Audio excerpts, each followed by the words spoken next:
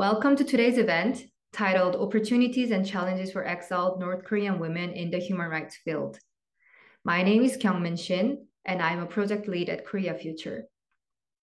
Korea Future is a non-profit, non-governmental organization investigating human rights violations in North Korea in support of accountability and justice actors from our offices in Seoul, London, and The Hague. We work alongside and with the diaspora in South Korea and the United Kingdom, and we conduct capacity building projects for exiled women in the diaspora to support their entry into the civil society space. In today's event, we'll hear from expert speakers on some of the opportunities and challenges facing women across civil society, both here in South Korea and across the world. Our overarching theme or question is, how can grant makers and civil society actors best support women and women-led organizations in the civil society space? I am delighted to be joined by three speakers: Jelnar Ahmad from Impact, Clara Bosco from CIVICUS, and Esther Eom from UNISEED. Today's event marks the launch of our new report, Opportunities and Challenges for Exiled North Korean Women in the Human Rights Field, which is available from our website. In this report, we identify some of the key challenges that hinder North Korean exiled women from entering civil society, which are competition for grants, limited networking opportunities, caregiving responsibilities, mental health, and knowledge gaps, to name a few. We also suggest in the report that if the civil society space is to become more inclusive, gender aware, and take steps to ensure the full inclusion of exiled women, the dialogue between exiled women, grant makers, and existing civil society actors is first required, alongside the reimagining of traditional funding models, conversations on organizational sustainability, and the formation of interventions that provide clear pathways for young exiled women to pursue careers in civil society. Hopefully, we can touch on some of these points today. Moving to today's event, women and women's organizations play a critical role in bringing their knowledge, experiences, leadership, and skills to interventions designed to address the commission of mass human rights violations across the world. One caveat, of course, is that women continue to be under-resourced, undervalued, less visible than men, and have fewer platforms to make their voices heard in civil society. These are conversations that we, civil society, and grant makers and other stakeholders need to have in everyday context if civil society is to become more effective and representative. That includes making space, resourcing, and reimagining how civil society works for exiled women in the diaspora. In the North Korea experience, we know that 72% of the diaspora are women, yet 68% of leadership roles in civil society are held by men. While this is a statistical oversimplification of a more complex issue, it does make a rather blunt point on the absence of women relative to their majority position in the diaspora and the experiences and knowledge of women being the majority experience and knowledge. The format of our today's event is something equivalent to a roundtable where our expert speakers will discuss some of the most pressing issues when it comes to women in civil society. We will start with an introduction.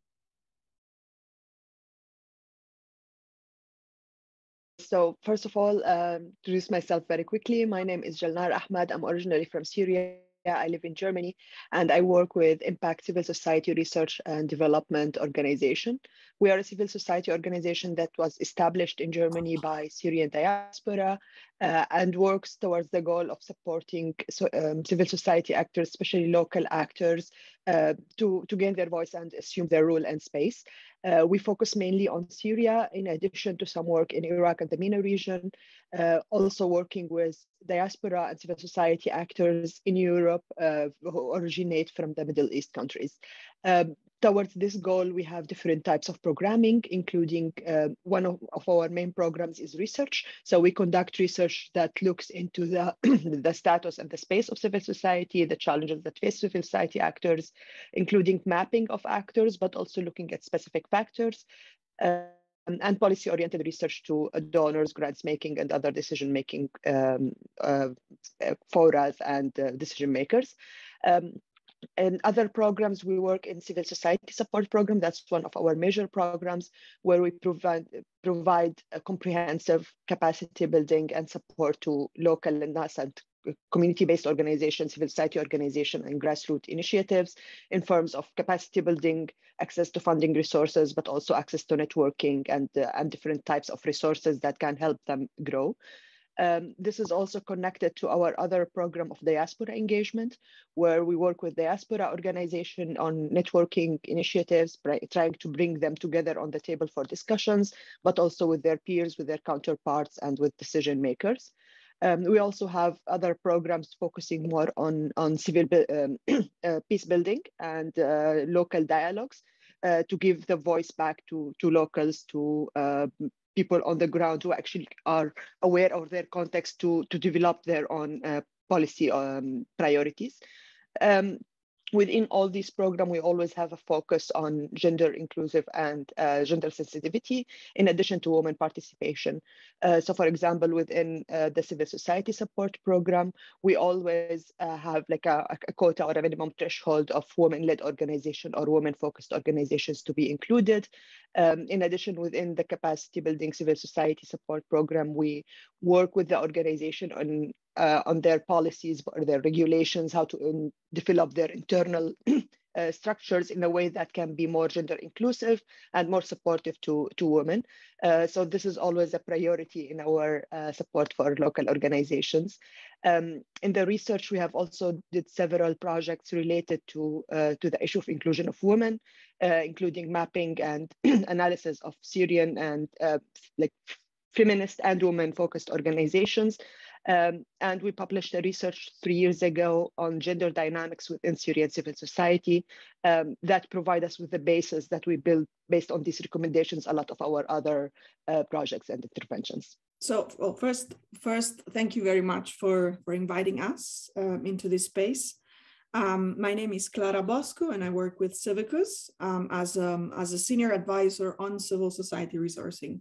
CIVICUS is a global alliance dedicated to strengthen civil society and citizen action for expanded civic and democratic space.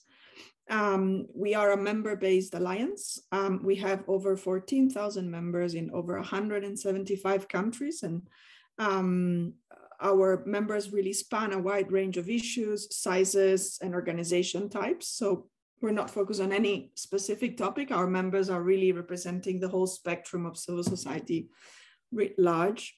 And we work together with them to monitor violations of basic civic freedoms, call out the perpetrators of violations, and strengthen the power of people to organize by supporting a more accountable, a more effective, and more innovative civil society. So we strive to promote particularly excluded voices, especially within the global South. And we're about to turn 30 this year. We were established in 1993, and since 2002 we have been headquartered in Johannesburg in South Africa, although we have smaller offices in other parts of the world and many colleagues distributed around the world. So my work as an advisor on civil society resourcing has been to try to leverage the visibility and the credibility and the networks of CIVICUS Global Alliance to push for more and better resources for the sector writ large, but especially to mobilize more and better resources for smaller and less formal groups in civil society, which are the part of our membership that we know, we keep on hearing year after year, are the ones that are struggling the most to mobilize the kinds of resources and solidarity that they need.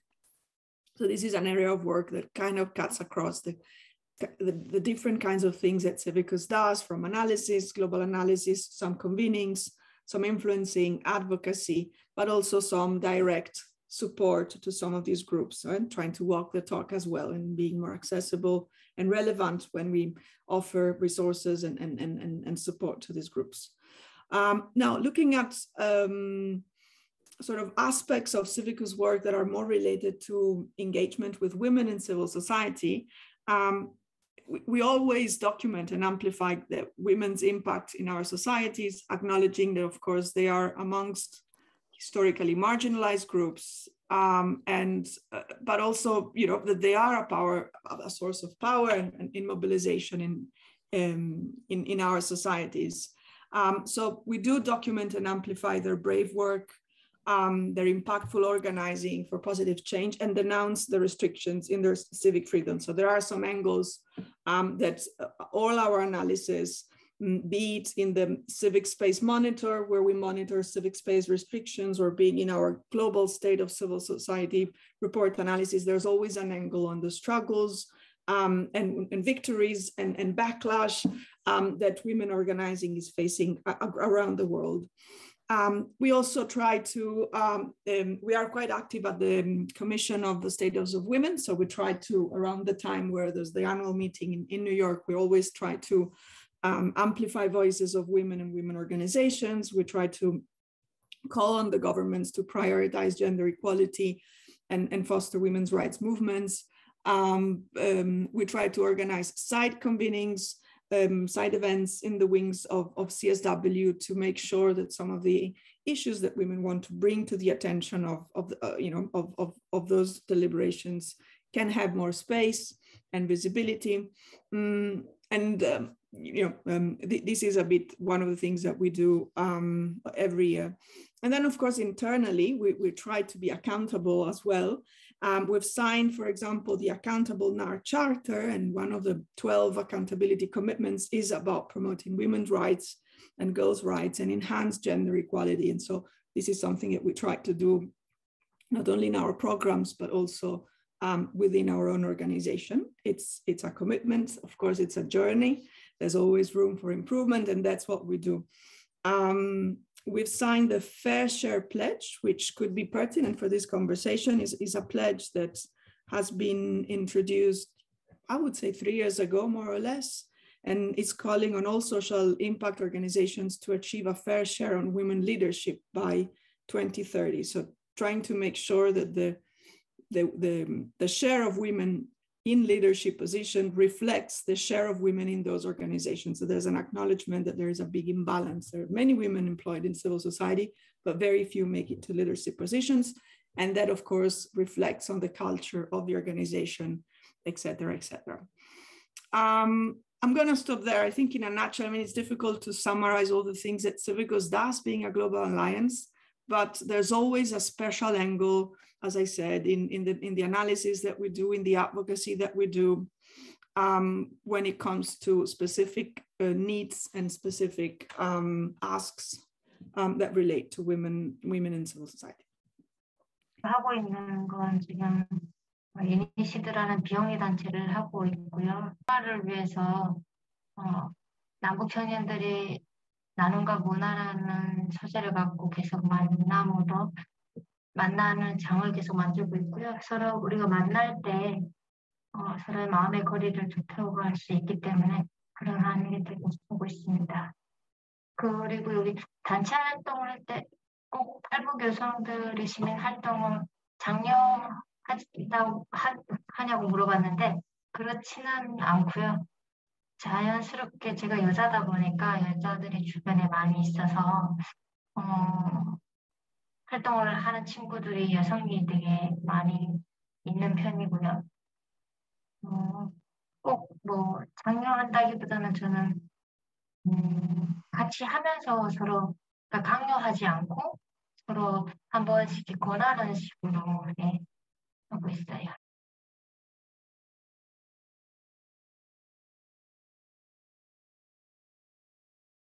I would say both. So we can see positive trends about women inclusion and women participation in civil society in general, and also in working with the factors to elevate the factors that prevent them from actually participating in that. But still, these are still not on the pace that should be. It's still less efforts that should be done on this, and the barriers and the challenges are way more than the enablers factors for this. In terms of donors and grants making policies, we see a shift in the last years, maybe in the last decade, toward more focus on inclusion of women, especially in decision-making processes or in the administrative and managerial structures of the organizations. We see a lot of funding programs that evolves mainly to do this, but still this is not significant enough. It's still overall in a broader look, women still disadvantaged in this sector as in any other sectors. There's unfortunately not really clear available data on the amounts of fundings that go to support women in civil society. But for example, from the Syrian context in 2014, there was an estimation that only 0.5% of funding was going to women-led organizations. This number is not completely accurate. It's based on estimation because there is no available data on this, but it can give us an indicator that we are still talking about a small fraction of the grant making money that's going to this focus. But in general, in the policies, in the decisions, we have been seeing a change. We have been seeing a shift, and this is mainly made because of women activists in civil society who have been pushing to claim their space. A lot of efforts has been done by women in this field to broaden their participation, to overcome the barriers. And I think we will talk more about the barriers for inclusion of women in a bit. But the efforts of feminist and women organization are starting to pay, but as I said, it's still not significant. It's still, the pace is very minimal. And we are talking only about things related to the structure of the organizations or the funding programs, but other challenges still persist, including contextual challenges related to security, social, economic, and other contexts that also limits, in a lot of cases, women's participation, as it does in other fields of life. So in terms of our assessment on the health and strength of women in civil society, we see that more and more women in civil society worldwide are working collectively to challenge structural injustices and to promote the realization of human rights and fundamental freedoms. According to the CIVICUS Monitor data, just in 2021, women's rights were a major focus of protests, including protests around gender-based violence in countries like Austria, Canada, Pakistan, Mali, Mexico, and South Africa, or mobilizing for the protection of the reproductive rights in many, many parts of the world, such as in Chile, Croatia, Dominican Republic, El Salvador, Poland, in the US. Women are leading protests for climate justice. And of course, we've seen countries like, for example, Afghanistan, women protesting to demand rights to work and rights to education under the new Taliban-run government. So, there's no shortage of examples of women really being at the front line of changes and mobilizing and organizing. So these mass mobilizations have led to reforms in political systems in some instances, and in expanded protection of sexual and reproductive health rights. And women's, girls, and trans people's rights organizations are at the forefront of these struggles and these victories in a way. But yet, and we're, I think, 26 years after the ratification of the Beijing Platform for Action, we do see that gender justice is still not a reality for most women. So there's there are wins, but we're still far from seeing these equality a reality for many. And also, despite these mass mobilizations, despite the numerous campaigns and policy interventions orchestrated by women in civil society, by activists, by lawyers, as I said, full equality is still far from being realized. What we see at CIVICUS is that women face a kind of a triple jeopardy. On one hand, from state-endorsed restrictions and violence arising from their civil society work. So really for them mobilizing, for them trying to organize, etc. There's an aspect the second jeopardy has to do more with the misogynist backlash. For them, they're challenging patriarchal norms within their societies, within their communities and families. And then the lack of resources and community care to deal with the psychosocial pressures and harm from doing this work. And so the stark reality, unfortunately, is that despite the incredible work and the incredible gains that we are seeing that are really under our eyes, women's rights organizations continue to be chronically under-resourced. This is a fact. I'm trying to think of the next question. You were saying something about positive trends in women being able to access civil society. I think the trends go in both directions. If I was to say it sort of in a short sentence and in cycles. No? So on one hand, as I said, they are one of the groups that are experiencing more restrictions. But on the other hand, we have seen victories. And if you think of what's going on with this relentless attack on abortion rights that is led by right-wing politicians and really has a connection across the world, you also see on the other hand that despite some challenges, you see successes. For example, across Latin America, we've witnessed over the last years, like in Colombia, Ecuador, in Mexico, in El Salvador, restrictions being removed or eased. So there's a bit of both, and it comes in cycles. It's also difficult to detect, what produced the change. Really often results from court victories that follow years of legal action, years of organizing, years of mobilizing. So you can't really see. I think it's something that is a contested space, and as such, there are pushbacks, there are openings, and that's, I think, the trend that we see. But I mean, the mass displays of the strength of global women's movements are in front of our eyes. We see often, big women's mobilizations around the world, which is important for communicating resistance to repression and aspirations for change. That making it visible, the mobilization, the amounts of women that are mobilized behind these agendas does make a difference.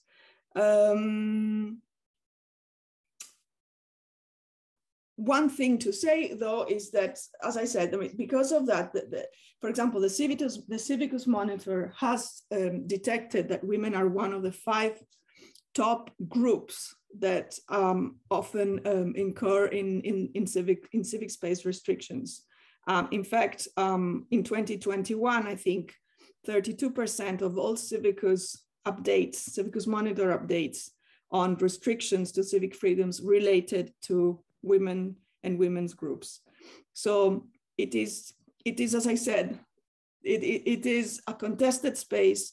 They are really one of the most targeted groups when it comes to restrictions. There's that triple jeopardy that I was mentioning, and at the same time, we see expansion of rights, but also spaces that are reclaimed, that are created by women, that are transformative and are countering that trend. When we look at the grant makers and their awareness, let's say, on the challenges that are traditionally faced by women, it's really just my impression, but I think that overall there seems to be more awareness than, for example, 5 years ago, at least within more progressive circles. And I think there is growing recognition of how innovative, bold, and inclusive are, for example, feminist funds, so grant makers that have embraced feminist principles, or women's funds, as well as how bold, innovative are their more joined up resource mobilization strategies. So I think in a way there is more awareness. And for example, if you look at ODA, the Official Development Assistance data, there is this gender network that has been now consistently trying to track over time how much of the ODA flows are allocated for gender equality and women's empowerment. And they even introduced a dedicated statistical code in the what they called OECD creditor reporting system that is trying to capture the support for women's rights organizations and movements as an indicator. So there is more attention. There's more evidence and data that is being collected to understand the state of resourcing for women's organizing. So ODA gender net data, I think, affirm that there's been a steady increase in funding going for areas that pertain to gender equality writ large. Now, when it comes to the direct funding to women's organizations, I don't think they could have. I don't think they have affirmed that there has been this steady growth. It's kind of staying around the same. And I think this is a bit. I think this is what we need to make more visible right now. So there's a growing understanding. There needs to be more funding, more resourcing, but in general, it is not going yet as much as it should directly to women's rights organizations. So it's more funding the theme, funding the area, not necessarily understanding that we need to resource more and better the groups that are at the front line of these challenges. I think another example is Generation Equality Forum. No? Last year, they managed to pledge, I think, $40 billion. And according to AWID analysis, I think just $2 billion of that amount was going to be has been pledged directly to women's organizations and feminist groups. So again, there's a trend in that it's an area where there's growing attention, but we need to insist more on the need to support more and better women's organizations and the support infrastructure that is designed to support women's organizations. What else? One thing perhaps could have to do with a lack of knowledge on the important work that women rights groups do. I think that the tendency is to focus more on the challenges that they face and not on the important work that they do. And that could, in a way, also erase their experience of recognizing them only for the restrictions maybe can erase a bit that need to visibilize the important work that they do and to motivate for more funding going to these groups. And so I think one thing we need to all be paying more attention to is how we portray the challenges that they face and how we balance that, because they do face challenges, but how we balance that with a narrative that is more about the important, essential work that they do to push forward a progressive agenda for change for all. No, the impact that these groups and movements have on our societies writ large. 전 세계적으로는 어떤지는 모르겠지만 한국 안에서 젊은이들의 시민사회 활동의 영향과 가능성에 대해서는 저는 좀 열악하다고 느끼고 있어요. 그게 모든 면에서 저희가 좀 부족한 부분들이 있겠지만 가장 중요한 거는 새로운 도전에서 뭐라고 해야 되나 공부의 총량이 조금 다른 것 같아요. 작은 터전에서 왔기 때문에 이렇게 세계 시민 교육 같은 것도 들어본 적도 없고 배워본 적이 없었기 때문에 이게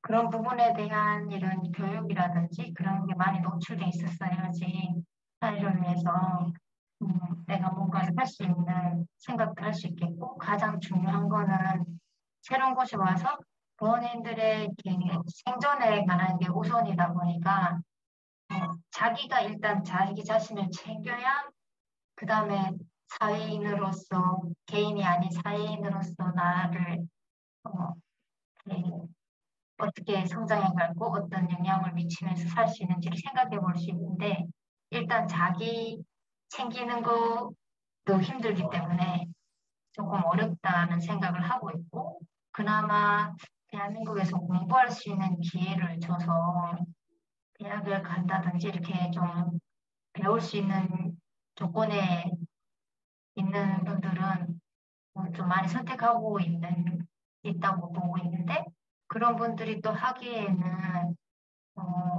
저 같은 경우는 또 보니까 비영리가 뭔지 영리가 뭔지도 모를 정도로 전혀 모르는 상황에서 그냥 열정 하나로 뛰어들다 보니까 쉽지는 않았던 것 같고 그런 걸 보면 좀 열정 하나로는 좀 어렵다라는 생각이 좀 있어요. 그래서 펀딩 뭐 이런 것도 정보가 있어야 되는데 이게 우리는 그런 정보화된 데서 살아온 경험이 없기 때문에 정보 취득이 되게 어려운 것 같고 정보 취득을 한다고 해도 그런 펀딩을 어떻게 해야 되는지 어떤 시청을 통해서 어떻게 할 수 있는지 이런 정보가 부족하다 보니까 정보도 부족하고 그런 업무를 해본 적이 없잖아요. 그래서 이런 뭐 사회복지단체라든지 시민활동단체에서 활동하다 보면 그런 경험이 있으면 좀 할 수 있는데 우리가 여기서 좀 오래 살아야만 그런 경험을 가지게 될 거고 그러다 보니까 조금 어려운 것 같아요. 그래서 본인이 하기에는 더욱이 더 어렵고 주제에서 하기에는 대신 이렇게 참여를 할 수는 있을 것 같은데 참여도 아까 얘기했듯이 일단 자기가 이 사회의 짐이 아니고 이 사회의 한 구성원으로서 잘 살아가는 것만도 사회의 시민으로서 다 하는 거라고 생각하고 있기 때문에 그거가 또 우선이고 저는 맞다고 생각하고 있고 그래서 아직 왜 사회인으로서 나를 아직까지는 하는 친구들이 이렇게 많지는 않다라는 생각이 드는데 탈북 여성들이 비율로 볼 때는 탈북민들이 여성이 많기 때문에 비율적으로는 남성보다는 여성들이 그런 걸 하는 단체들이 좀 더 많다고 생각 들어요. 단 이런 일들을 하고 있는 데서 저희가 이런 비즈니스 뭐 이렇게 장사 경험은 있지만 기업이랑 개인 사업이랑은 다르잖아요. 그런 경험이 좀 없기 때문에 이런 운영에 관한 것들 유지하기도 좀 힘든 것 같아요.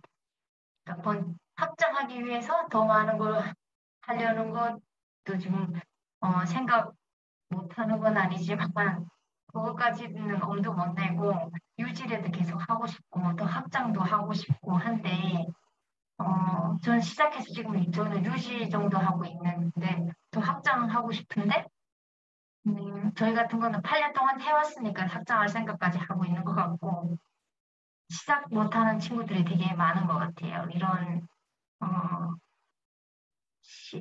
단체를 어떻게 이끌어가야 되는지 어떻게 만들어가야 되는지 구체적인 것들이 너무 많이 이렇게 행정 업무들이 있는 게 힘들어서 시작 못하는 친구들이 많은 것 같고 근데 8년 해오다 보니까 느낀 건데 확장하고 싶은데 확장을 하려고 하면 일할 사람들이 더 많이 필요하고 그러다면 그 사람들의 인건비를 줘야 되는데 그게 아까 질문할 때 얘기했듯이 국내에서는 사업비 비용밖에 안 되기 때문에 지금 많은 단체들이 해외로 눈 돌리고 있다. 이런 소식도 듣고 저는 아직 저희 단체는 신청해 본 적이 없지만 저희도 지금 시도하는 중에 있고요. 그래서 좀 더 기회를 주기 위해서는 이런 탈북민 단체들에 좀 지원을 해준다면 이 사람들이 더 활동할 수 있는 그리고 더 접할 수 있는 기회가 되지 않을까 싶어요. 그게 꼭 먹고 사는 게 해결돼야만 그런 생각을 하는 게 아니고 어떠한 환경에 의해서 생길 수도 있고 그렇기 때문에 그런 환경을 계속 노출시킬 필요는 있다라는 생각이 드는 거죠. 그래서 탈북민 단체들의 좀 열악하고 이런 단체들이 할 수 있는 기회를 좀 많이 준다면 이런 생각, 세계 시민으로서의 생각을 못하던 사람들에게 그 세계 시민으로서 생각해 볼 수 있는 교육이라든지 활동들을 계속 지원한다 하면 좀 더 많은 사람들이, 많은 탈북민들이 또 성장하는 계기가 되지 않을까. 시민활동에 참여하는 계기가 되지 않을까 생각합니다.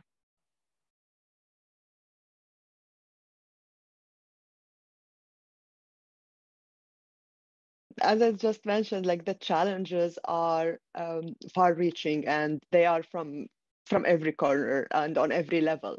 And we can talk about challenges, I think, for days. But I will also go back to the research that we worked on gender dynamics within civil society, because in this report we mainly try to identify what are the challenges that face women in entering civil society organizations and in working and still like having their own space in this field, and these can be divided into internal and external factors. So external factors starting from the context, the stability of the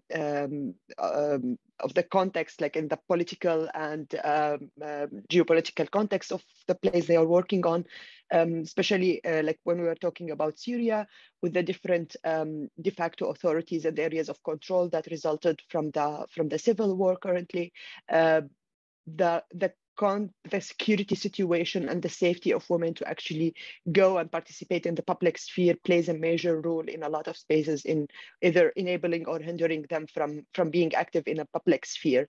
But other than the security, even we're talking about more stable areas where the security limitations are not there, social contextual factors are always a factor, because still, and we see it globally, unfortunately, and it's of course not on the same level everywhere, but still women are mostly confined to private spheres, to domestic use, to domestic chores and obligations. And this is a social pressure that puts a lot of stereotypes and hinders women participation in civil society as in any other public sphere.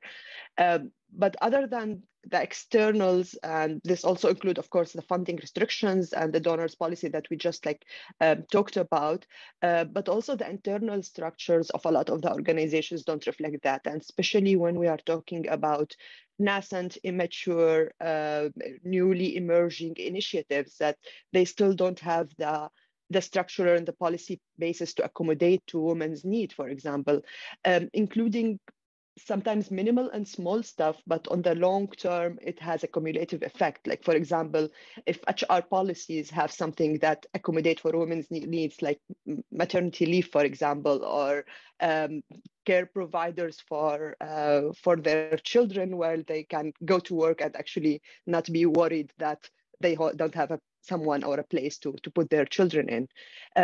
The lack of policies is evident in a lot of areas. I know from the Syrian context that it's still a major issue. A lot of donors and funding agendas, and especially donors who have more of a feminist approach to funding, are starting to pay attention to this. I would say in the last couple of years, we have starting to see it, like when there is a grant, one of the main restrictions are to review the policies or to make sure that it's gender inclusive, whether on a project level or on the organization level. But this is also this is not like a factor that's isolated. They are all very connected together. And one of the factors, for example, we identified a lot is related to the awareness of gender inclusion and gender-related topics, even the word gender. So when we are not talking about a context where English is the major or the main language, the lack of awareness and same understanding of the concepts are not always evident. And this, because a lot of the resources on this field have been produced in English and not really in local languages, there's always a gap in understanding on, are we really talking about the same thing when we are talking about gender? Are we really talking about the same thing when we are talking about women inclusion? The lack of access to resources, and especially in local languages, is one of the barriers to develop an understanding that can be the basis, basically, to work on issues like the policies or the funding restrictions, or even to try to work with the contextual challenges that sometimes feel that are way beyond control, including the geopolitical and security situations, or also the social norms in general. Yes, gender sensitivity has always been a problem for us as well. We have different understanding of it. It's something that we have to tackle as well. Yeah. In Arabic, that recently there has been, in the last, I would say, 5 to 6 years in Syrian civil society, and especially a lot of feminist and women organizations, there has been a greater focus on knowledge production. And this is very important and very significant, and it will pay with the years, because now a lot of organizations are able to access publications, whether translated or like originally produced, about these topics, to increase the knowledge and focus on local knowledge production, not just like getting articles and academics essays and translating them, because here the translation also make this gap, but rather focus on local knowledge production to forge an understanding. It does not matter how gender is defined in the dictionary, it matters how we agree on it within our sphere. And I think, that's why I mentioned before that a lot of the progress that has been made, it's been made because of pushing of women activists who have been putting a lot of pressure on this, and these efforts are starting to accumulate, including knowledge production and working on forming an understanding of the topics that is relevant to context and not just like copy paste from other context. Well, I can imagine the challenges that exiled women may face in these regards, because I noticed that many funding strategies are single issued. So unless you tick a box, unless you find yourselves clearly, squarely under that funding strategy, it is difficult for you to fit there. But going back, so I'd be very curious to see your findings, if possible, in that report. But going back to your question, so I guess young women entering civil society face similar challenges that young women would face accessing other sectors. The major difference, perhaps, is that dissonance between the stark reality and civil society's doing good rhetoric, where it is kind of denied that there's any possible affiliation with misogynist, ageist, or even racist traits in the sector, right? So I think that's the difficulty, because of course, the sector is not immune from mainstream societal cultures inside which these organizations, exist. And yet there's a denial, because they are the organizations that are there doing good, and that they could never be, reflecting any of these excluding cultural traits.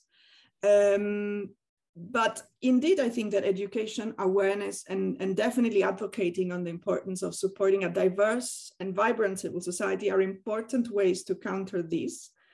And I will insist on the need to emphasize, the need to have a vibrant and diverse civil society as a key pillar of our democracies and our societies. And we've heard a lot from our members how this is not actually a common belief in their communities, in their societies. They are struggling to access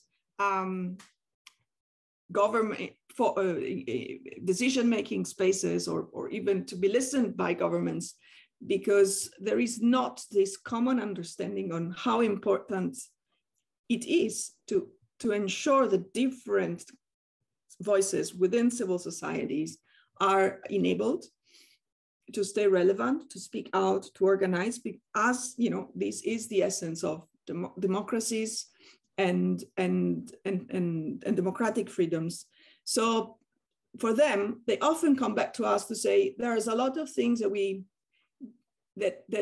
kind of recommend, or that we try to advocate for, that kind of imply that everybody agrees with this, that about this important and essential role, whereas this is not the case. So again, going back to what I was saying before, I think it's important for all of us to reimagine narratives where we try to win back hearts and minds of people about the importance of supporting and defending and promoting a sector that is vibrant and diverse.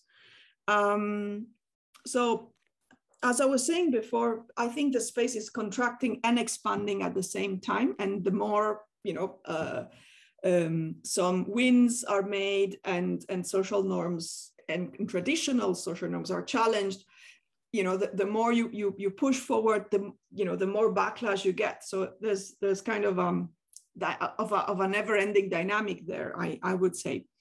What I wanted to touch on, which struck me from your question, is that culture of mission-driven martyrdom, which is definitely widespread in the sector, and it's very problematic. It's been called out both in humanitarian and development circles, but from our experience, also grassroots activists are starting to talk about this as something that is really, really problematic and toxic, even at grassroots level. So mental health issues are taboo. Toxic organizational cultures do not even allow being vulnerable or accepting, you know, failure as part of, you know, trying things and failing, or even showing insecurity. You know, there's a whole range of accepted behaviors within the sector that really push more for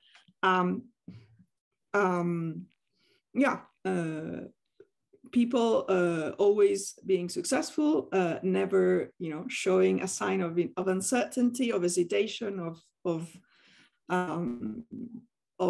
exhaustion, and but now there have been some scandals now on the well-being of staff in NGOs for sure. I even recall a couple of suicides from staff belonging to well-renowned NGOs a couple of years ago. Suicides that were directly related to their toxic environment in the workplace. I think there is a process of reckoning that it's starting in the sector about this and how toxic this culture is. But I think we're really at the tip of the iceberg. I see as a reaction to these scandals and to this reckoning that many of these organizations are now embracing more feminist principles and practices, and trying experimenting with slightly different leadership styles, again, more feminists, you know, a bit more mindful about power dynamics, more reflective, more collective, and centering around feminist practices, which you know, are more mindful about care and well-being.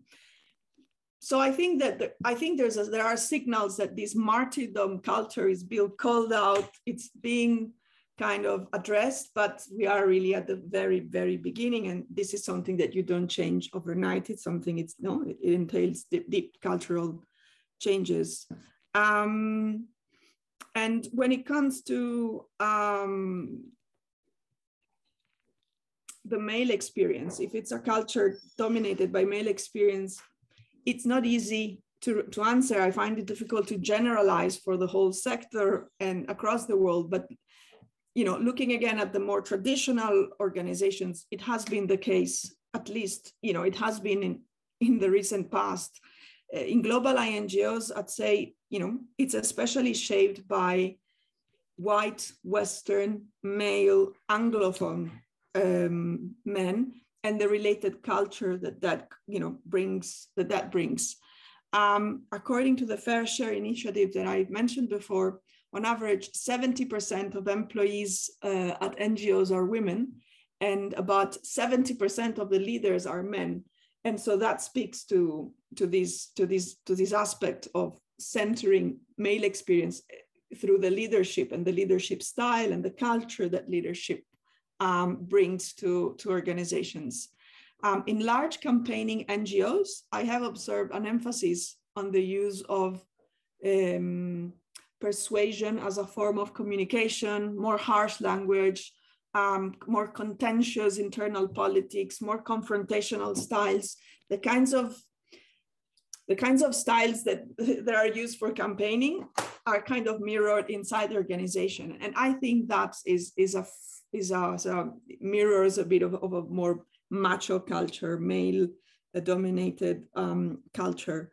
And again, the scandals that hit, leading NGOs in the recent past, like Oxfam Amnesty or Save the Children and others, which have been implicated in scandals about various forms of abuse of power and harassment, including sexual abuse, are symptoms of that kind of culture and of a system that has been struggling for many years to recognize the manner in which these abuses are rooted in everyday power imbalances, which are gendered as well.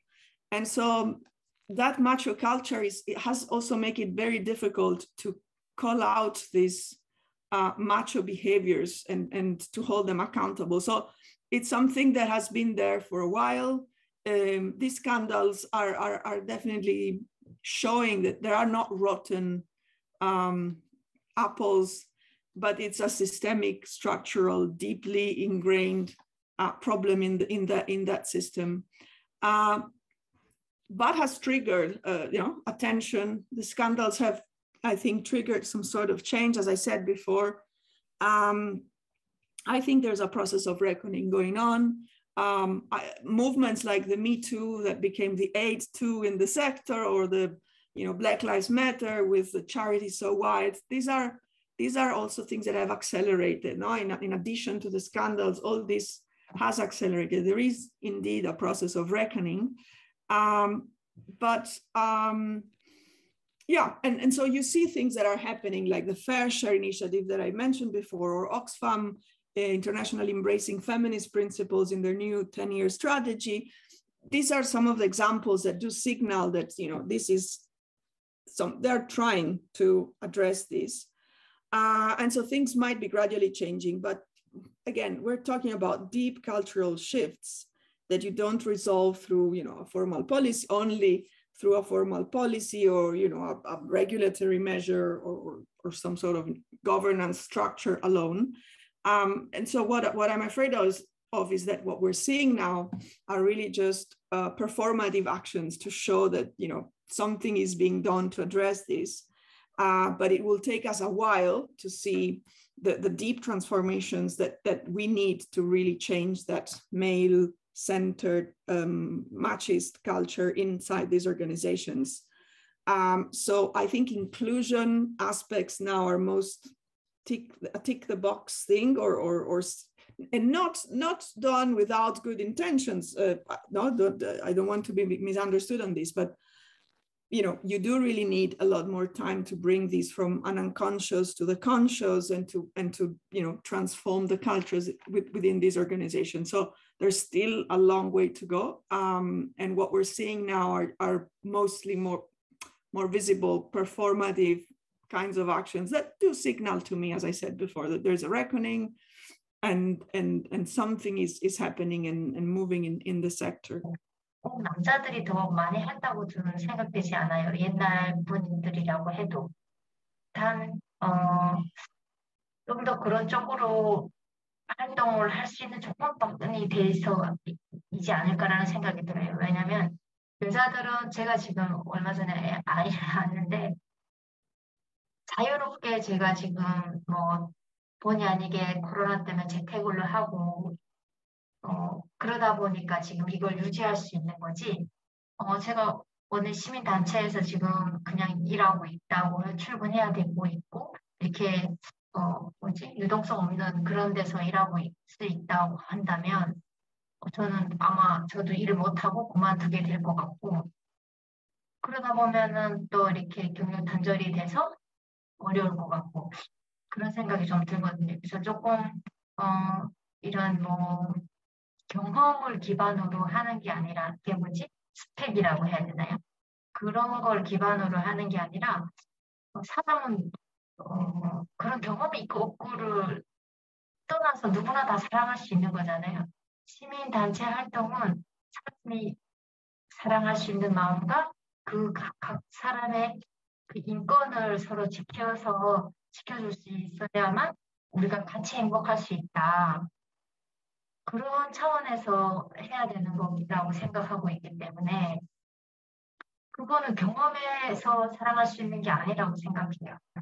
단 여성들이 참여가 더 적다고 본다고 하면 저는 여성들 참여가 더 많다고 보는데 퍼센트 치는 많기 때문에 오히려 그 많다고 생각하는데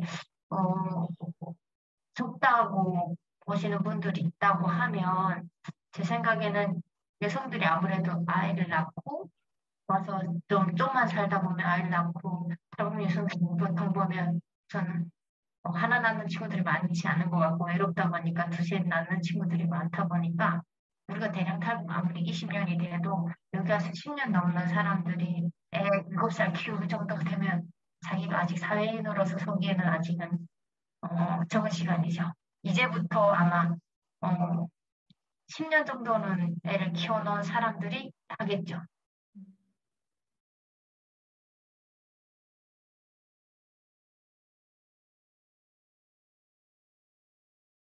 I think the question of funding and looking into funding and like really dissect this whole atmosphere is very important when we are talking about this, because at the end, civil society, especially in contexts that are not very welcoming to civic society, where there is no real civic space. For example, like I'm talking about Syria, and I would assume also for North Korea, funding is a major issue, and it's one of the main resources that cripples. The main thing is that there, as I mentioned before, I say that there is more progress towards supporting women, and a lot of donors, and especially international donors, are putting gender on the agenda. But still, how that translates in reality is very different than how it looks on in the nice wordy grand announcements.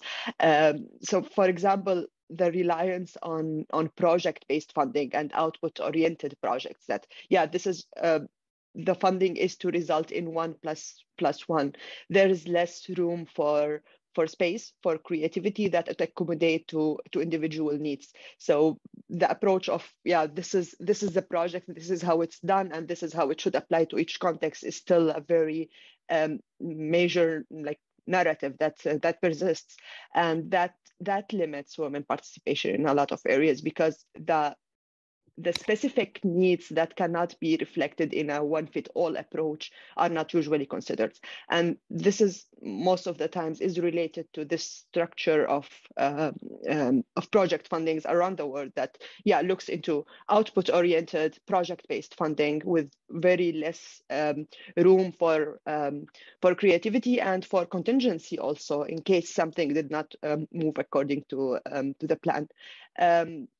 This is in general a phenomena in all civil society, I would say, but when we are talking about women-related issues and gender inclusion agenda, this is more evident, because here is where we need this type of flexibility.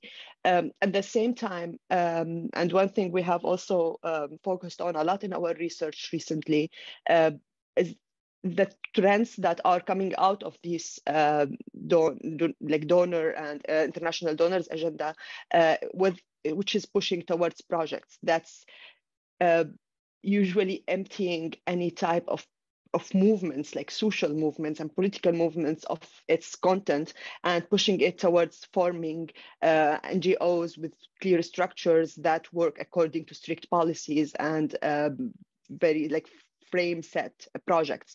And this is the phenomena around the world has been described as the NGOization, which is actually turning movements into NGOs and into just like mechanics of 1, 2, 3. This is a checklist. This is how we do projects, and emptying it from the political and social aspects of it that can reflect into it.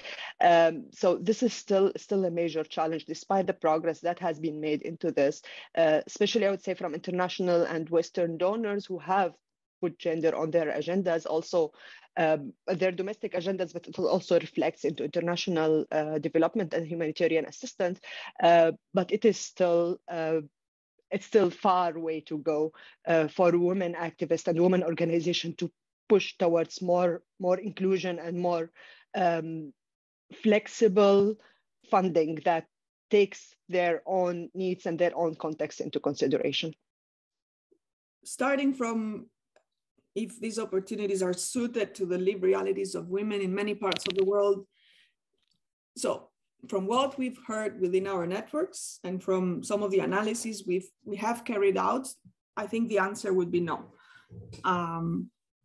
So gender-sensitive resourcing is critical to address these structural barriers that we've discussed before.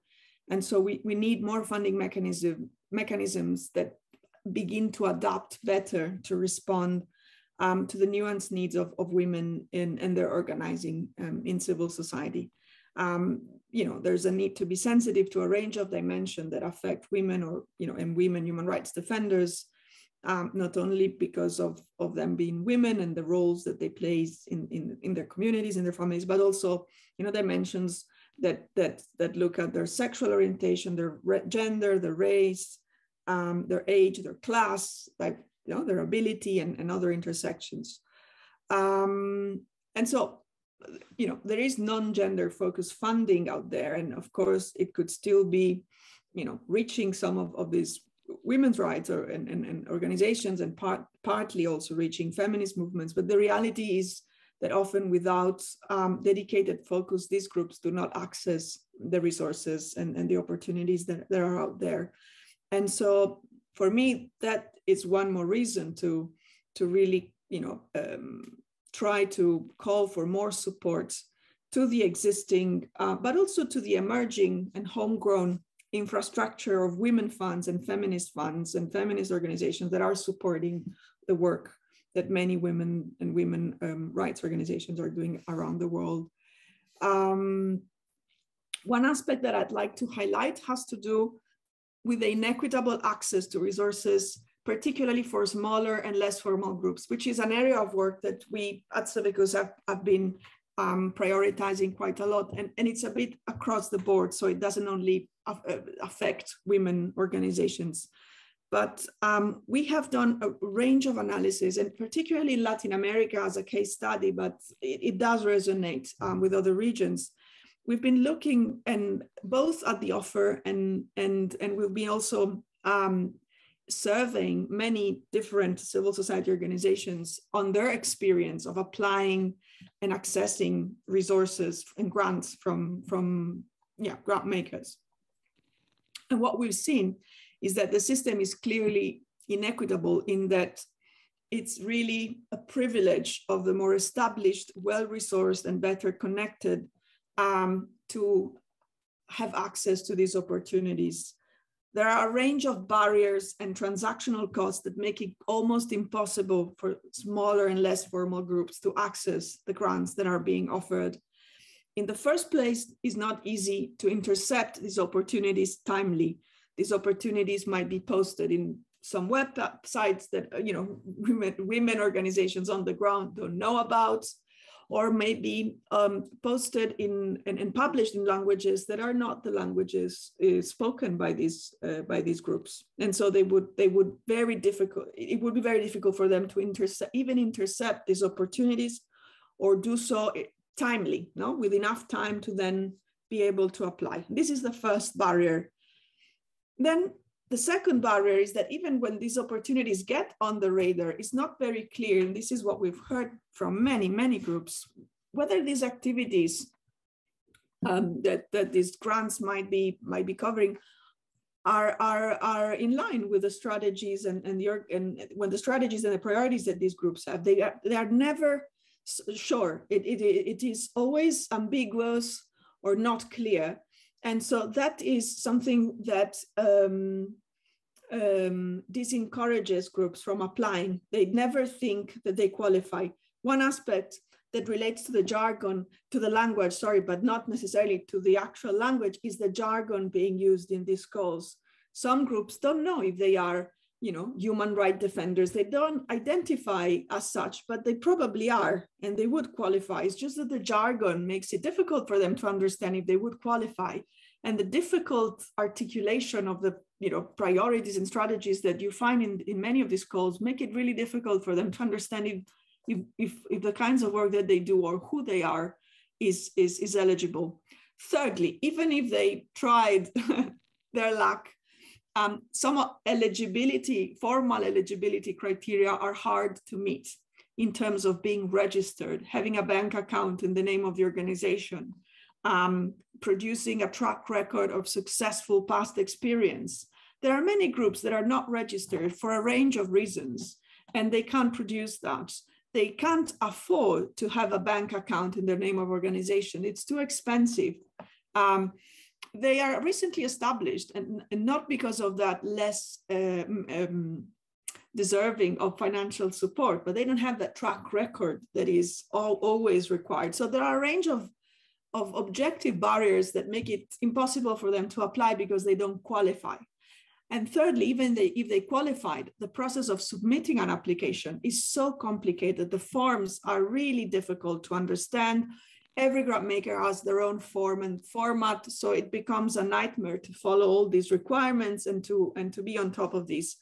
And it really eats a lot of time for groups that perhaps don't have the possibility to spend so much time on this. And so what we've heard from many is that they end up not applying.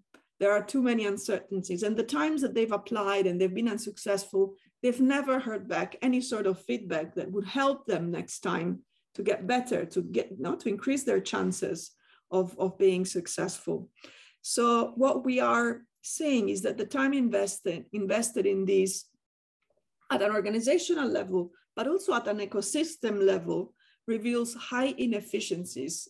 So that sometimes if you were to quantify the time, also monetize the time spent trying to understand these things or follow these things or apply to these opportunities of all the sector versus the amounts that are actually given, you would see that there is a big draining of resources and of time that could be differently directed towards more mission critical work. So there's a lot of things there that we need to reconsider as support ecosystem, because it's being inefficient, but it's also being inequitable. And what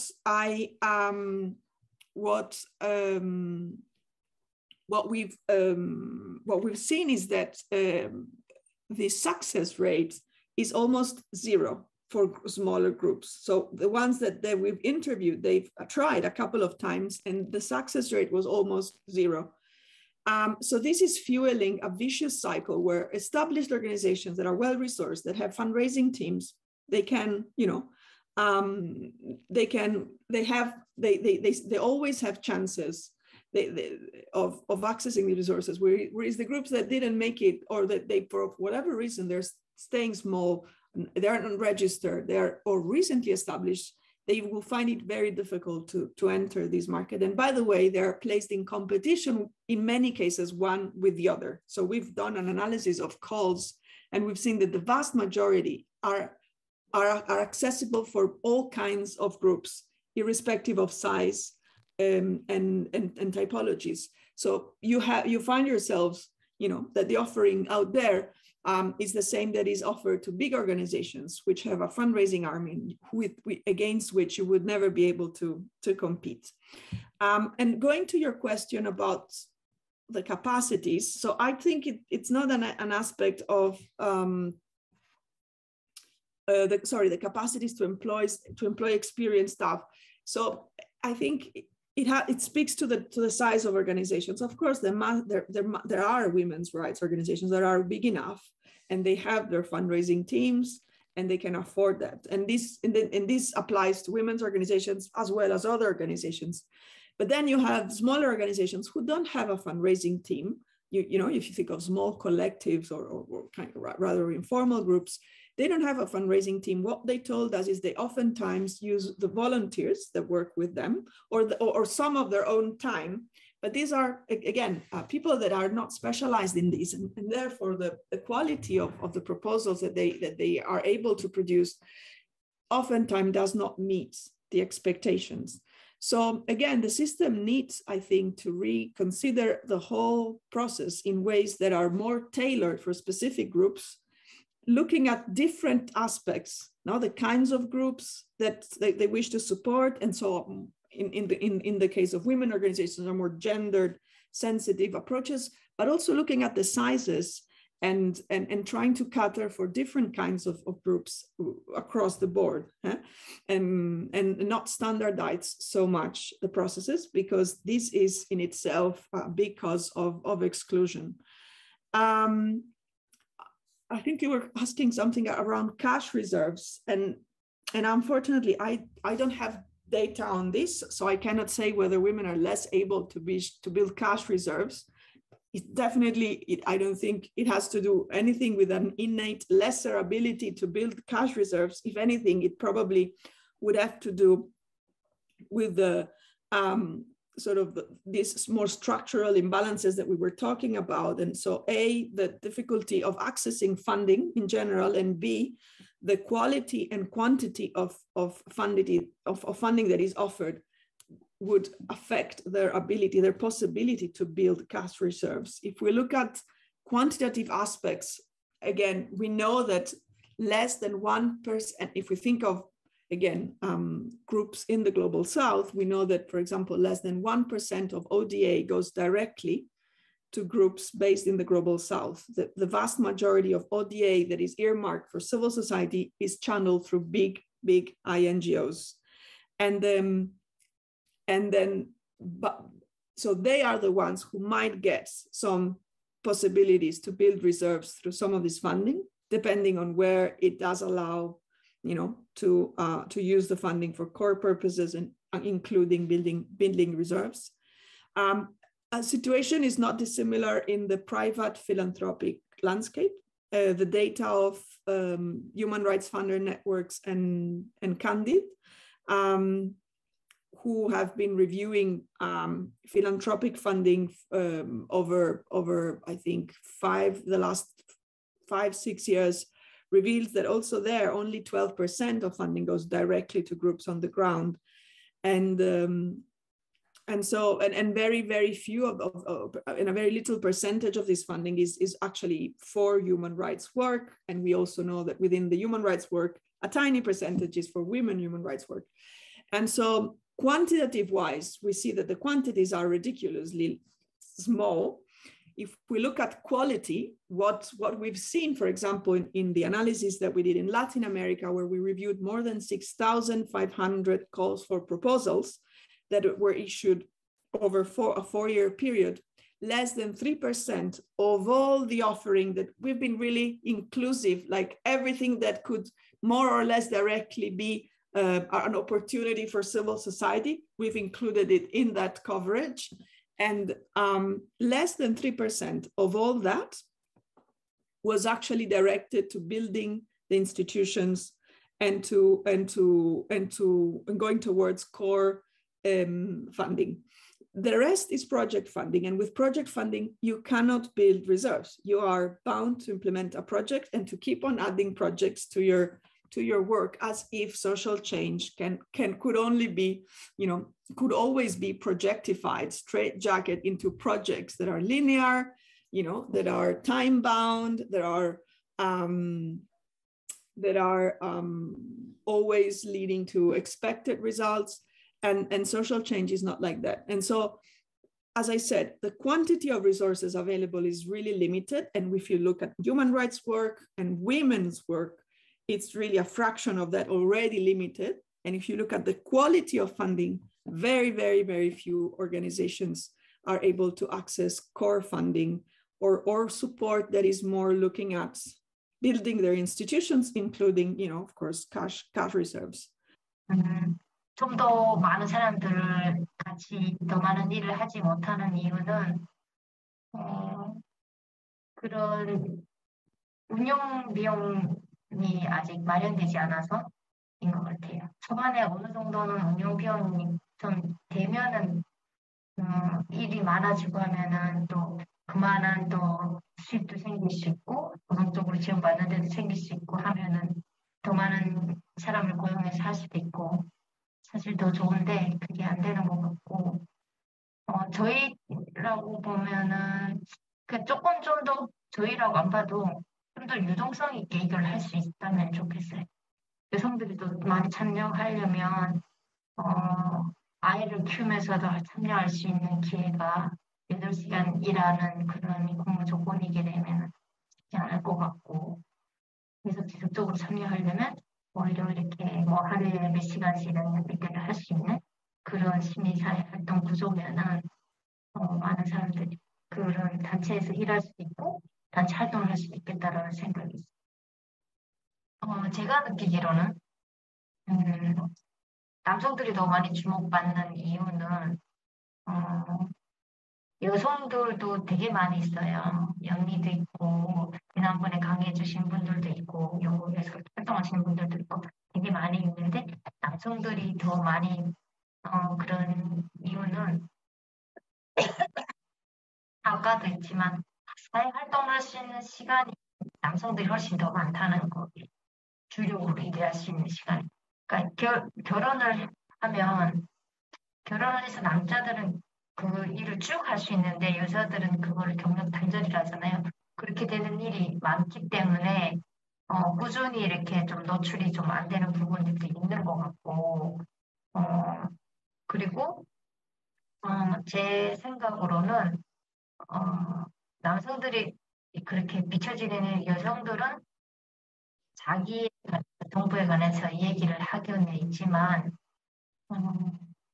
남성들보다 약한 거는 남성들은 좀 그 여성들도 그러네. 쟤는 좀 그냥 탁 느끼기는 여성들은 자기에 관한 이야기, 사회 환경에 관한 이야기 그런 얘기를 좀 많이 한다고 하면 그 남자들은 그 정부를 욕하는 일들을 오히려 더 많이 해서 그런 거 아닐까? 그러니까 여성들은 여성 인권에 대해서 얘기한다든지 이런 얘기를 좀 많이 하는 편이고 남자들은 그 독재자를 욕하는 일들 더 많이 하기 때문에 더 자극적이고 그 여성에 관한 거는 모든 사람이 이렇게 할 수 있는 거지만 정부를 대고 얘기하는 사람들은 그렇게 많지는 않아서 오히려 더 주목받고 있는 게 아닐까라는 생각이 좀 있어요.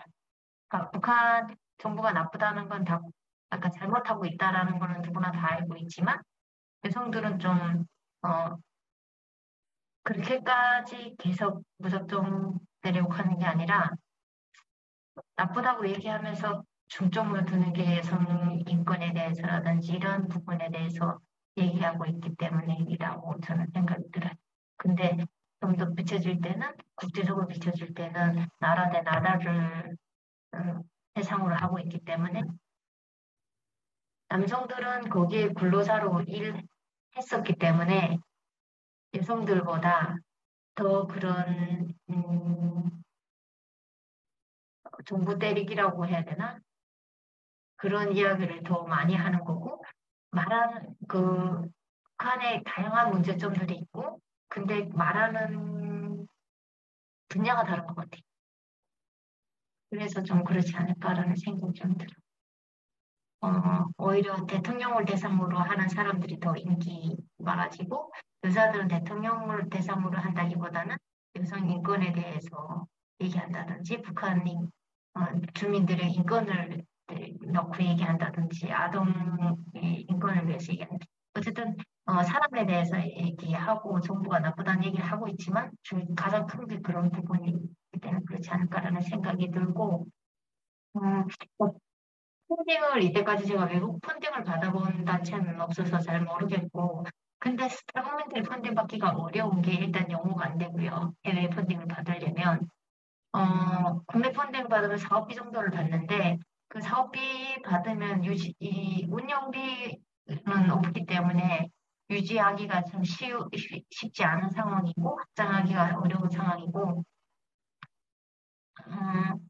해외 펀딩을 받으려고 하면 영어가 돼야 되고 일단 영어가 돼야 정보를 습득할 수 있는데 그게 어려워서 잘 못하는 것 같고 그리고 유지하는 그래도 이런 단체들 보면 저는 좀 유동성 있게 할 수 있는 단체들인 것 같아요.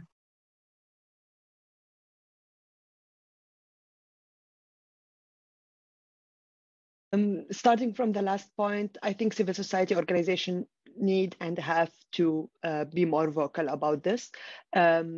Civil society organizations, and especially women-led and women-focused civil society organizations, actually have the duty of issuing this. And at the end, this is one of the rules of civil society, if we are taking it to the basics, is to advocate for disadvantaged groups.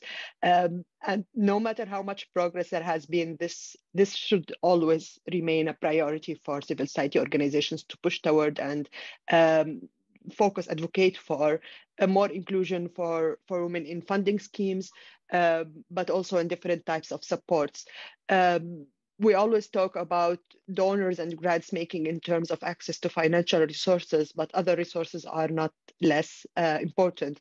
As we were talking before about knowledge production and about awareness and about access to resources, access to networking opportunities and sharing experiences are things that also need to be incorporated in the way that we look at civil society work, and the way that we and donors look at grants, is that it's not only a one project that's isolated here from start to end. We close it, we complete the paperwork, we put it on the drawer, and that's done.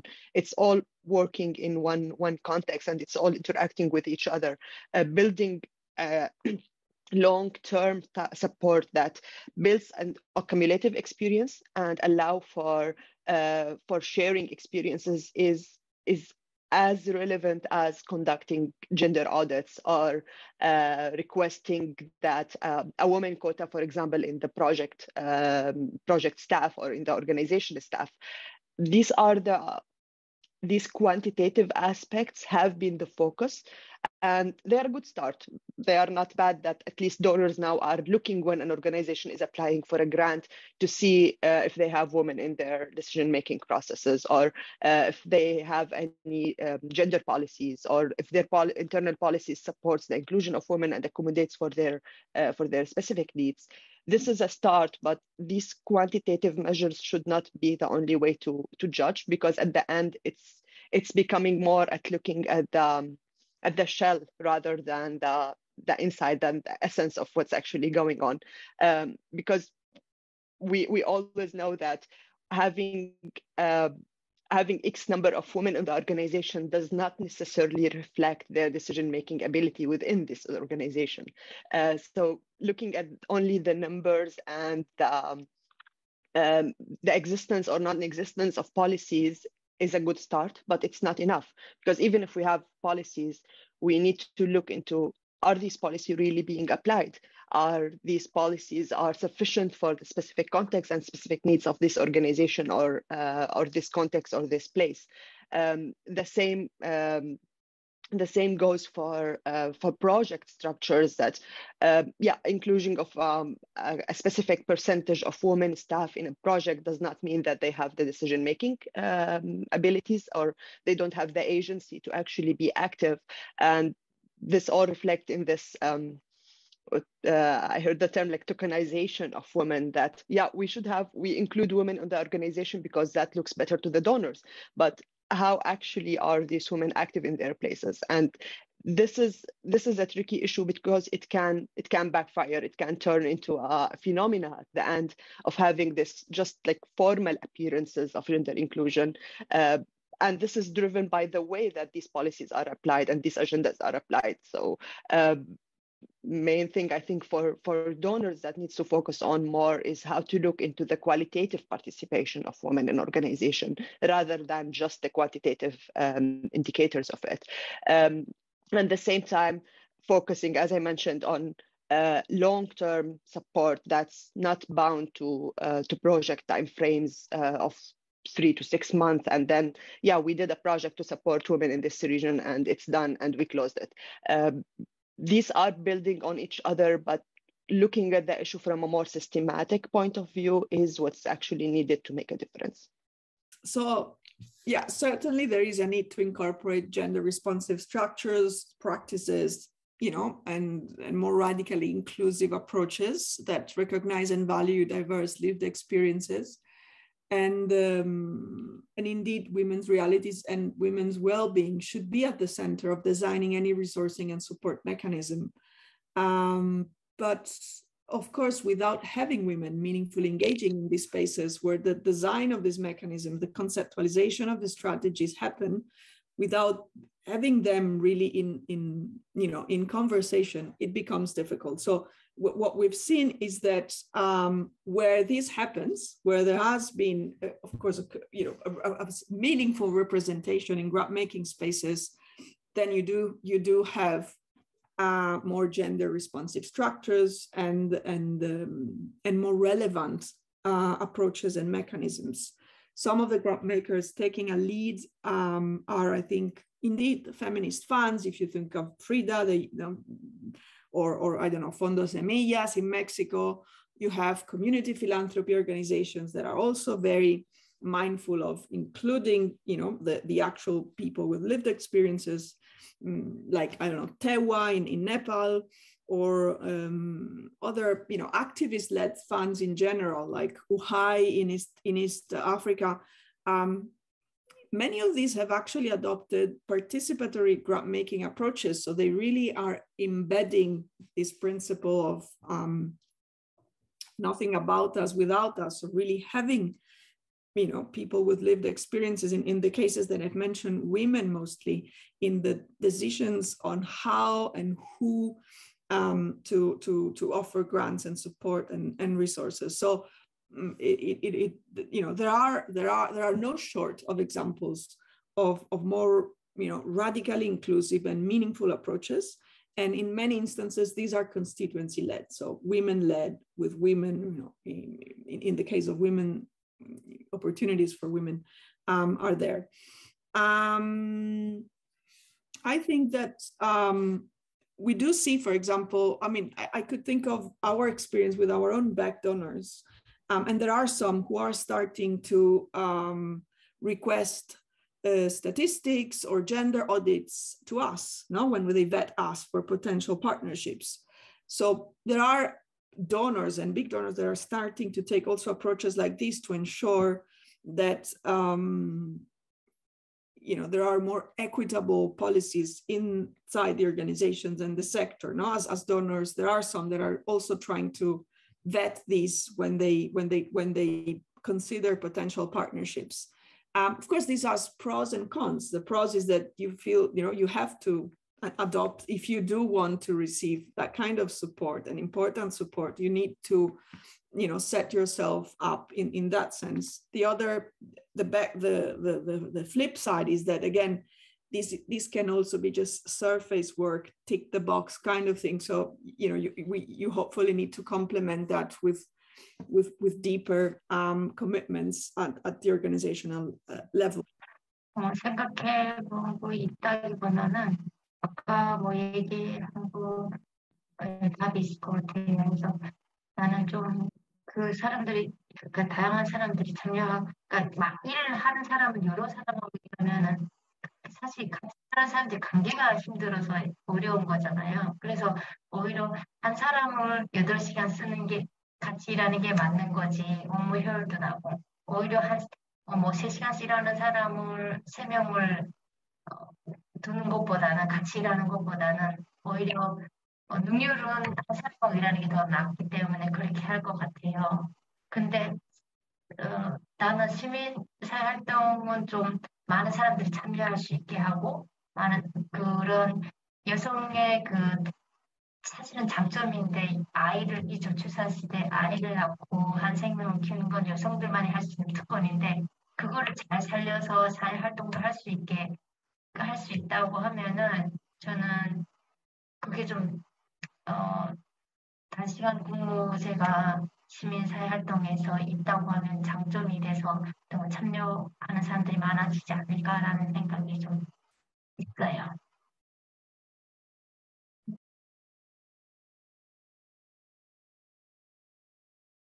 I think there has been a lot, and when we are talking about donors and grant makings, we are putting them all in the one place, which is at the end not accurate, because also among donors and grant makers there is also differentiations and variations. I would say on the international level there is a few donors and main decision makers in this whole sector that are paying more attention, and they are actually pushing towards more feminist agenda, and especially I'm talking about donors with a feminist agenda behind it. So that take these challenges into consideration, that offer more flexible funding, that allows for space to listen to women need who are trying to support and not mainly enforce a top-down approach. A few of them are in this sphere, and I think their efforts, and of course I would assume, or from the ones I know that they are also women-led, which also makes sense, because at the end when women are participating actively in donor organizations, they can also shape the agenda in a way that responds better to women's need. So when we are talking about women participation in civil society organization, I think, like from my type of work and my involvement, we focus a lot on the local level, but it is as important to have it on the international and the donors level, when we have donors that have their own inclusion policies, and they have women in decision-making processes, and they imply a feminist agenda, then we can see more progress in this. And I think this is something that's starting to accumulate with the time, and we are getting to know more and more funding programs that take this into consideration. Some funders prioritize groups that are clearly constituency-led. So if it's a group that is working on women's rights, it's women-led. On disability rights is led by people with disability. It's constituency-led, and so some funders are starting more and more to look at that more as a way to ensure that there's more inclusiveness and better and more equal representation, but also that these groups can demonstrate that they are accountable to the communities, to the people that they claim to represent and serve, and in this case, now women's groups, etc. So, there are some approaches that I've noticed funders are taking to tackle these possible gaps in opportunities that have to do both, with some internal audits and safeguarding policies and approaches, as well as looking at the leadership, looking at the real accountability lines, and then others, of course, create dedicated funding lines for example, women's rights work and organizations. Like, for example, I know, because I've been following that more closely, but the Dutch Minister of Foreign Affairs has a dedicated line of support to women's rights and gender equality work that is really just for that. In terms of particular initiatives or mechanisms that seeks to build the capacities of women-led civil society organizations, well, I would imagine, and I think that would be definitely the case, all women's funds, feminist funds and organizations and their various alliances have this agenda at their center. I can think of the recently launched Alliance for Feminist Movements, which is a multi-stakeholder partnership trying to mobilize more and better resources to support women-led civil society organizations. I would imagine that the Equality Fund that was launched, I think, in 2019 is also another mechanism that is really trying to leverage a range of resources to support women-led groups, which has an interesting aspect, I think, because it's not just a mechanism that redistributes grants from bilateral donors, but has been partnering also with impact investment entities and trying to embed feminist principles also in impact investing and investments that then produce returns that then can be also used to, to mobilize resources for the sector. And one that I think has one initiative that has at its core the building of leadership and building the institutional strengthening and strategies of organizations, which not necessarily is looking only at women-led organizations, is Ford's Build initiative. I don't know if you've heard of it, but it's a grant-making approach that is focused on helping social justice organizations become stronger and more resilient by offering multi-year general support, which is important because it's a 5 years predictable core support that gives organizations the time, the flexibility, and the predictability to understand that for the next 5 years, they can count with this kind of support that can be directed to core investments that really can be directed to anything that the organization thinks is important, to build their leadership, to build their infrastructure, to build the reserves, whatever they think it's important for them. And so it's something that I think has been very, very well, I think in the sector, there has been a lot of attention towards this model, and I think all eyes are now on the impact to see if it is an impactful approach to build and strengthen institutional capacity and leadership of organizations. And then a completely different approach would be the one of Mackenzie Scott, who's kind of shaking a bit the ground of private philanthropy, because for instance, she has been giving donations, huge donations to groups that she has identified as trusted groups. Many of them are women-led, and many of them belong to women rights organizations, and it's a different approach. It's really a kind of more trust-based, huge donation that's of a scale that can really make a difference in the impact that these organizations want to achieve. 가장 아까도 얘기했던 부분이긴 한데 연장선인데, 저는 오히려 시장 사람들 열정은 더 많이 있다고 생각이 들어요. 그런데 이 사람들이 업무 역량이 정보 습득이라든지 이런 게 약하기 때문에 전문 인력과 하나씩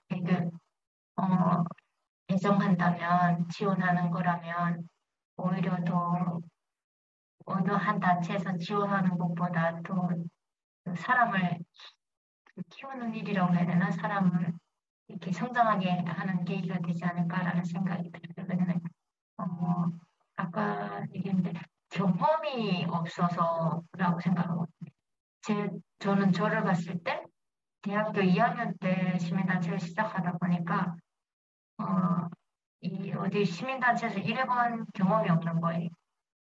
그래서 일반 기업에 대한 경험도 없는데 시민단체 경험도 더구나 없으니까 어떻게 이거를 운영해가고 어떤 시스템으로 돌아가는지 이런 걸 전혀 몰라가지고 어려웠던 것 같아요. 근데 그 열정을 유지하고 더 싹트게 만들어가자면 뭔가 조력자가 좀 필요한 것 같아요. 그래서 이런 전문 인력들이 좀 사람을 키우는 일들을 옆에서 서포트하는 사람으로서 성장하는 사람들, 하나씩 경험 있는 사람들 붙여줄 수 있으면 좋겠다. 그게 그 사람에 대한 인건비도 지원해주는 거가 되겠지만, 오히려 준비된 사람, 그러니까 준비 안 된 사람들도 우리가 고용했을 때 오히려 겪는 더 힘듦이 있어서 이렇게 포기하게 될 수도 있거든요. 근데 전문가가 있어서 그걸 배우는 입장에서도 이렇게 같이 만들어가고 이런 시간 만들어가면서 배우기까지 한다면 시간을 줄이고 그 사람이 좀 잘 성장할 수 있는 계기가 되지 않을까 싶어요. 누구 밑에서 일해서 배우는 것도 있지만 만들어가면서 같이 성장해가는 것도 분명히 있기 때문에 그런 환경을 좀 만들어줬으면 좋겠다라는 생각이 들어요. 상담도 물론 좋겠지만 각 단체마다 또 다 다르기 때문에 그리고 좀 잘 알아야 그에 맞는 상담을 해줄 수 있거든요. 원론적인 얘기만 하는 상담은 하다 보면은 안 하게 되죠. 바쁜데. 그러니까 같이 그걸 만들어가고 일하는 사람이어야만 그게 가능하겠죠.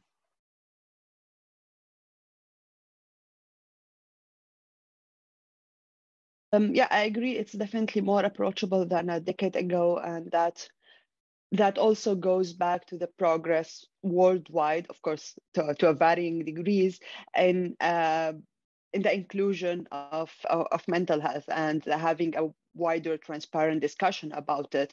I think the whole issue and the whole questions goes back to the intersectionality of different, I would say, marginalization factor.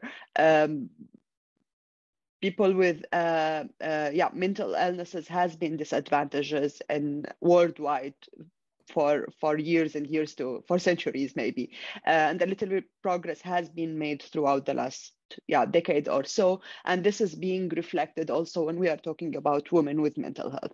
It's still a big challenge because it's at the point of intersection of two major disadvantaged points, or I would say fragility factors, based on stereotypes and because of the whole systematic discrimination against both groups. So if we're talking about women with mental health, then we are at the intersections of these two points, unless we are also adding more factors, like for example people of color or areas with conflict and any other factor outside I would say the Western first world or the global North. So this is not something that I have been focusing a lot on, I would say. So I don't have like concrete input on it, but at the end it is something that's being more approachable because of the opening of the debate about this issue worldwide. But it is still a major discriminating factor, I would say, that's impacting in a lot of ways women's ability to be active in civil society, but also in other public spheres. We've spent the last 2 years in dialogue with many activists, and this came up across the board very strongly. So mental health issues and burnout are a huge, huge problem, which has been a taboo, and it's still a taboo, and rarely adequately resourced or understood by the support and enabling organizations. Many of the activists we've spoken to relate the situation to the toxic narratives kind of connected to that martyrdom culture we've talked about before. But many are also these narratives that portray activists as superheroes as if they are not humans, as if they don't get sick, they don't get sad, they don't get exhausted, they don't feel pressure in their communities, or whatever backlash they suffer is it doesn't affect them, it doesn't hurt them. And they always now have to show up like that, like superheroes, because that's the narrative, that's the expectation. And so there's really a need to challenge this super toxic narrative and really allow for activists to be actually, and rehumanize activists as people, and recenter their well-being as a unit of impact for whoever wants to support them. Their well-being intended in a holistic way, psychosocial, but also financial, but also physical. And so this speaks a lot to the kinds of changes that grant makers and other enablers need to do in their own thinking of how to support activists, because having this perception that they are superheroes does affect a lot the way one can imagine the kinds of support that are needed. And so there's really a need to center conversations around this, and to center, as I said, the well-being of activists as one of the important units of impact and metrics for the sector that wishes to support activists and their work.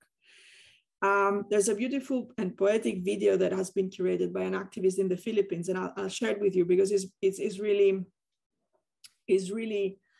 sharing views about burnout and the mental conditions of activists and how difficult it is for them, to cope with them in being this so much of a taboo. So I think the first step is making this more visible, indeed, surfacing how problematic these narratives are. Humanizing activism has to be, the way to go. Rehumanizing activism, and then of course, there are a range of things that one can consider, from offering dedicated funding for that, but also, if you were more flexible in how funds could be used, then it would be up to activists to decide to use this, to receive that kinds of also support, to allow them to rest. To really make sure that rest, respite, safe spaces, to be vulnerable and to heal together are also important. That's what we've heard across the board. And yeah, revisiting also the practices that grant makers and other enablers have in being in relationship with these groups, so that really care and well-being are centered. Become central in these relationships. Also accepting that there are different ways of addressing mental health and burnout that are more culturally appropriate in different contexts. And so that, one needs to also step back and understand that the ways that mental health and healing needs to be practiced are not just one way, or the way that the people in the grant-making organizations would imagine they are. So a bit more flexible and allow those to be defined by the groups that are in need of support, mental health support. But this is really an important aspect that is as I think you've mentioned that in the question. It is. Unlikely 10 years ago, something that it's becoming more clear, and conversation are starting around it. And I think now it's up to the support infrastructure to make sure that we understand that this needs to be, become central in the support, in the solidarity and the enablement that is offered. 나는 모든 탈북민들은 다 정신적인 어려움이 있다고 생각이 들어요. 자기가 인지는 못할 뿐이지 다 어려운, 힘든 충격을 한번 받기 때문에 이상이 있는 사람이라는 게 아니라 마음에 이런 상처가 남들보다 크게 있고 큰 어려움을, 평범한 어려움이 아니기 때문에 다들 상처가 있다고, 그게 경중의 차이 정도일 뿐이지 다 있다고 생각하기 때문에 다 받아야 된다고 저는 생각이 들어요. 다 받았으면 좋겠어요. 그리고 그런 친구들을 못 본 건 아니고 몇 명 봤는데 그게 치유가 안 되다 보니까 아이를 낳아도 건강한 아이가 될까라는 생각이 제3자 시선으로 보여지는 거예요. 그러니까 엄마가 즐거워야 아이도 즐겁게 키우고 그럴 텐데 안정감을 줄 수 있는데 엄마가 마음이 불안하니까 아이한테도 불안하고 그런 아이가 태어나니까 엄청 보채고 그러다 보니까 그 아이를 잘 해야 되는데 본인이 이미 마음이 불안한 상황이기 때문에 아이한테도 이렇게 안정감을 줄 수 없기 때문에 그렇게 해도 괜찮을까라는 생각이 드는 거죠. 그래서 악순환의 연결고리가 끊기지 않고 악순환이 반복되는 거 아닐까라는 생각이 들었고, 이런 사회복지 졸업하고 이런 열정이 있어서 탈북민들을 상담해주고 이런 일을 하고 싶어서 이런 구청인가 이런 데서 일하는 친구도 있었는데 힘들다는 거예요. 그 사람들이 그 얘기를 다 들어주는 것도 그러니까 탈북민이어서 더 공감이 돼서 상대들은 더 얘기가 하기가 좋겠지만 이분은 탈북민에서 더 공감이 되다 보니까 자기가 치유 안 돼서 같이 힘들어진다는 거예요. 그래서 그 일을 끝내나 못하고 그만둬가지고 나랑 막 상담하던 계기가 있었어요.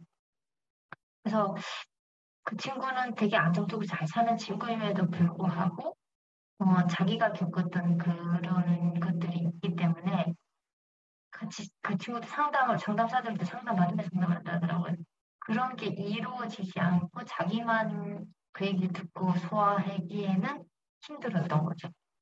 그래서 우리 보면 매 사람마다 신변 안전 보안관이 다 있잖아요. 근데 나는 한 5명씩 뭐 있다고 하는데 한 사람이 5명씩 이렇게 담당관으로 있다고 하는데 나는 그런 심리 상담사가 오히려 그렇게 되어 있으면 좋겠다라는 생각이 좀 있어요. 그래서 그게 정부 차원으로 될 수 있는 건 아니기 때문에 그런 걸 시민단체에서 할 수 있다고 하면 언제든지 뭐 그렇게 일할 수 있는 상담사를 모집해서 비용을 계속 그 사람이 원할 때마다 받을 수 있게 지원할 수 있다면 좋겠다라는 생각이 일단 있습니다. 아픈 마음이 그 상한 마음들을 드러내야 되는데 드러내면 같은 탈북민으로서 그게 말이 새나갈까 봐 일단 못 믿어온 것도 있고 그래서 탈북민 아닌 사람한테 하고 싶기도 하고 근데 어떤 때는 탈북민 아닌 사람은 너무 공감을 못하니까 탈북민인 사람을 하고 싶기도 하고 신뢰가 쌓여야 되는 부분도 있고 돈을 주면서 한다고 해도 거기 가서 그런 프로그램으로 아예 하게 되면은 거기 있는 사람들 다 알게 되잖아요. 그런 노출이 나는 한 자체가 그러니까 좀 잘못됐다기보다는 사람들이 많이 참여할 수 있는 구조가 아니라는 거죠. 그러니까 나도 상담을 받고 싶은데 우리가 상담풀이 이렇게 있다고 하면 이런 분들이 있는데 여기서 어떤 사람이랑 상담하고 싶습니까?